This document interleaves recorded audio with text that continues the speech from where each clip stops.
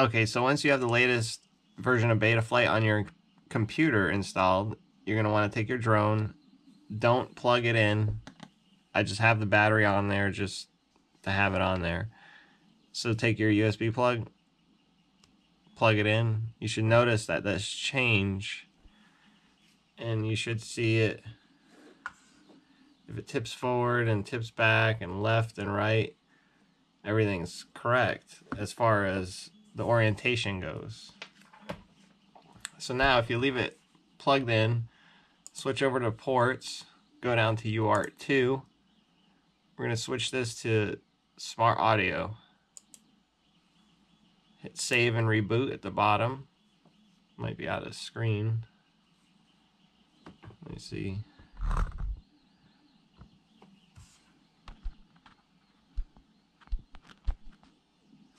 Okay, maybe that'll make it easier to see. So after you save and reboot it, you'll come back and see that it says smart audio. Come over here. I like to run reverse direction motors. D-Shot 600 is already selected. We're going to leave these on here. We're going to name it the Tyro 69.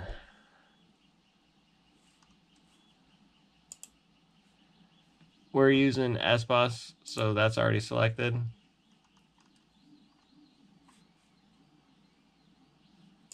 This, we're going to switch it to 180.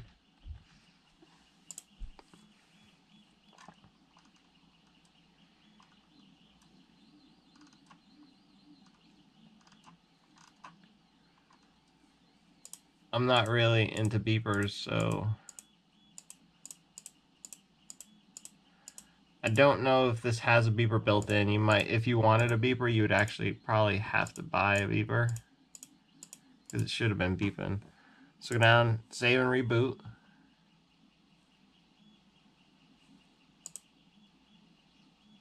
I'm going to leave this alone for now since I'm not really sure. It should be set, I would assume. Now looking at everything here, looks alright. What I'm going to do is I'm going to slow it down a little bit. I like to fly a little bit differently, so feed forward, I'm going to leave all that alone for now. I'm going to change my rate.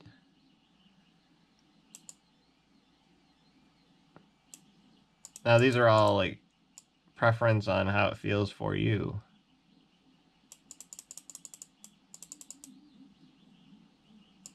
It'd be easier if I just punch it in.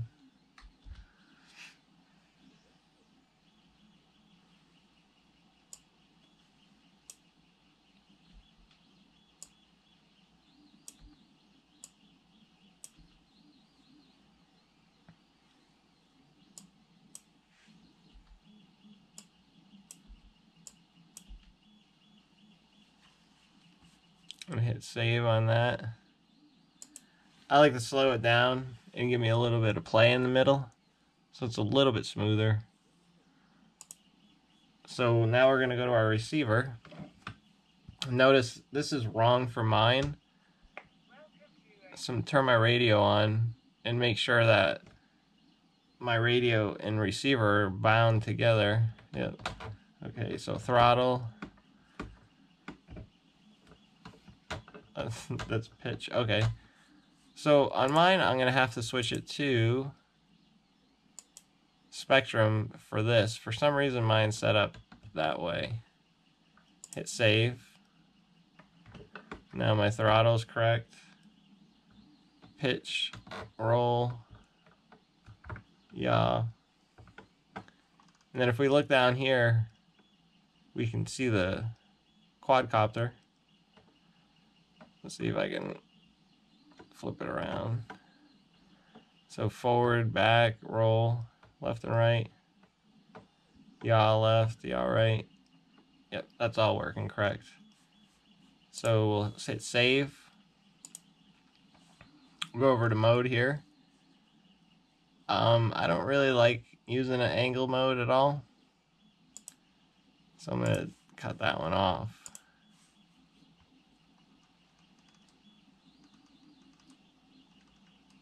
see, what do we have?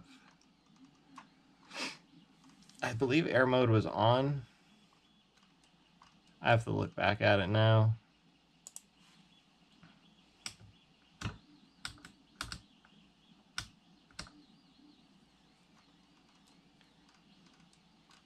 Honestly, I'm not sure if any of these will work, but we'll give it a shot.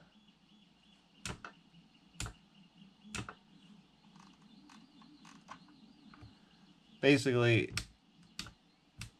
we arm and we're out. We ain't got nothing else to worry about on it. So we're gonna save that.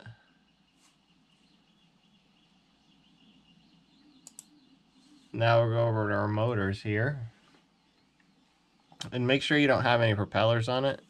If you notice in our little figure here, you know, up, motor 1, 2, 3, 4. So what I like to do is test them, make sure they're working. Okay, it'll need definitely the power. So now's where we're going to want to plug in our power.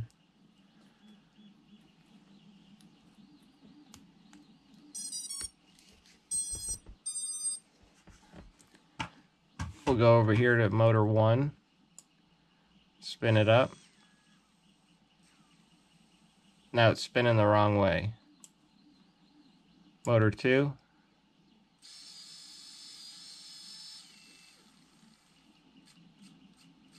Spinning the correct way. Motor 3. Spinning the correct way. Probably motor 4 will be wrong.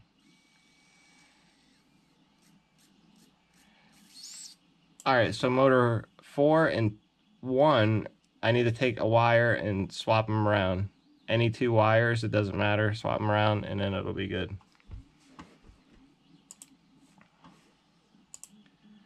Now we're going to look at our OSD. Turn that off. We'll do the main battery voltage. Actually, let's unplug our quad since we forgot to do that.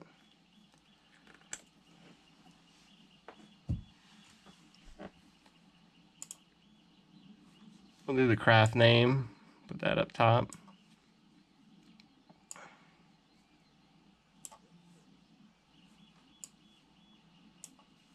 Just simple OSD, I'm going to save that. I'm going to change the font to something a little bit easier to read. Hit upload.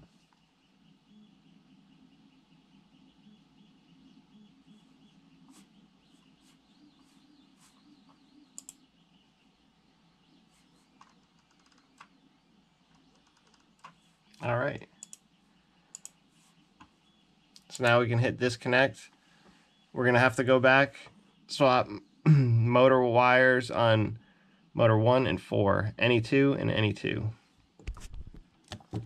After we confirm that we swapped over the motor wires, we're going to take 2 left and 2 right props and hook them up.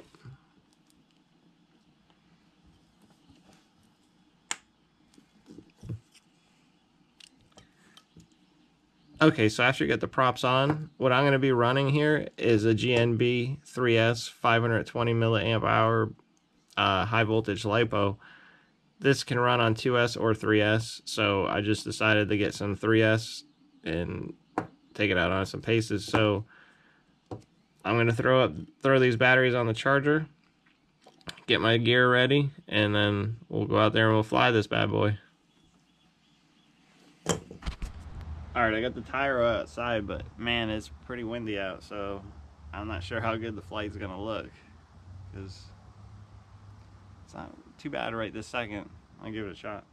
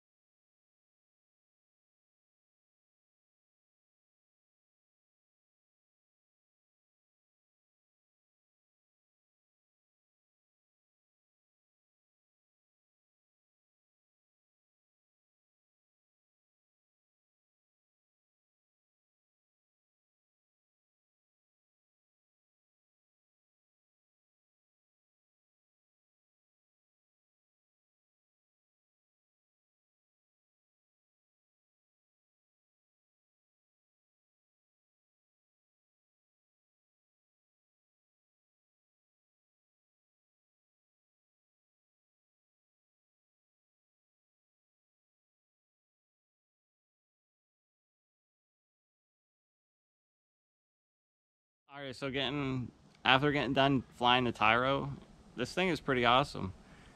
It might need a little bit of adjustment on the PIDs. I think maybe even some different props, because other than that, it seems like it's got a little bit of vibration, but I think these props aren't the best. So I think I'm gonna do some prop upgrade and maybe adjust the PIDs a little bit, and it'll be dialed in.